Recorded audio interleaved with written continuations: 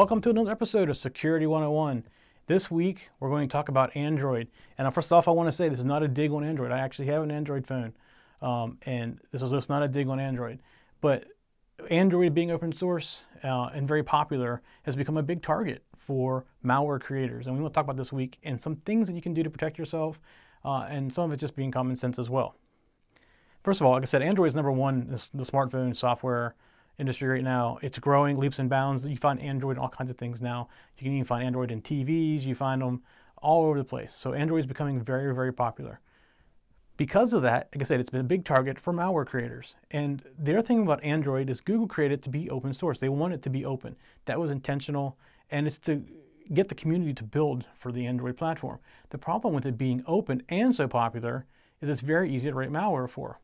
So one of the other problems with the Android is the Google Play Store is trying to follow that open community type of design as well. So they don't restrict the items that are in the Play Store very much. I mean, they do some little checks on it, but a recent check by F-Secure back in the third quarter of 2012 found 55,000 of the apps, actually a little more than 55,000 of the apps in the Play Store were malicious. So you could be downloading an app from the Play Store and it be a piece of malware or malicious, and you don't even know it. It disguises itself as a game or some other app that's interesting to people. That's how they're distributing it in the Play Store. It just hides inside. It looks like it's running normally, but it's in the background. It's stealing stuff from you and installing other things, just doing nasty things in general.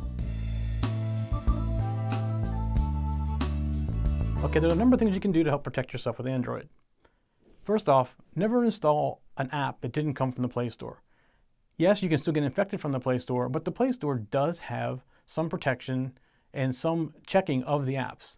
Although it's not a curated necessarily like an Apple App Store where they actually tear your programs apart, see what they're doing, and sometimes, a lot of times deny your programs because it's doing something questionable. Android's taking the more open approach, or I should say Google's taking the more open approach. The Play Store as well, where they want people to create things. They're not going to curate it. They do some curation, like I said, but obviously they're 55,000 pieces of malware. They're not really checking them in great detail. But if you install an app that it's not from the Play Store, you're not going to get any curation, and it's hard to say what it's doing. So that's the first thing. Secondly, don't root your device. A lot of people root devices to do more features. The problem is when you root your device, the protections that are built into Android, a lot of them don't work anymore. So you're basically putting yourself at a higher risk by rooting your device. And the third thing I definitely recommend is some kind of antivirus client on your Android phone.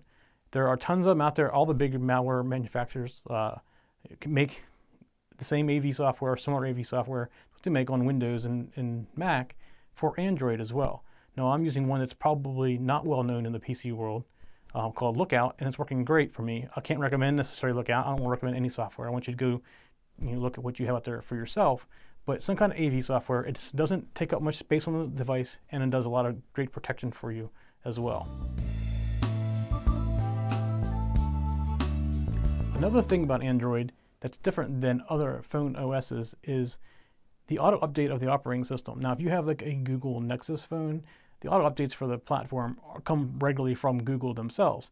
But phones that are like on AT&T or Verizon or something like that are not the Google phones, you typically get the updates from the carriers. Well, they're known to be very slow in putting out updates. So if you are on like an iPhone, you get updates automatically through iTunes and Apple as soon as they come out for all carriers.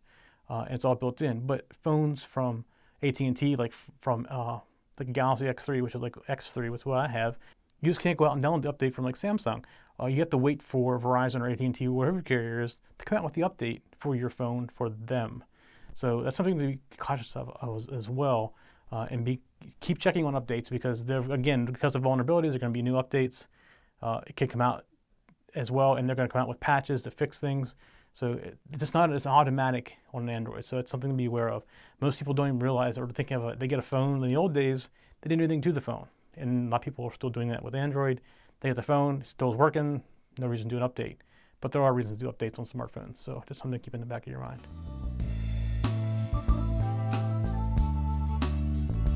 All right, so I think I covered most of what I wanted to talk about this week on Security 101 about Android. Again, just to recap it, first of all, get some antivirus software. be careful what you download because there's a lot of it out there, and don't root your device. As I mentioned in a previous episode about passwords, make sure you have a password on your phone as well. But one thing to also consider is if you are infected, you probably will not know it because it's very stealthy. And as it's on your phone, they're going to steal other information about you, your contacts as well, in the background. So just be careful with it. It's more of an informational thing this week. No big risk or anything going on. All right, that's it for this week on Security 101. We'll see you next week.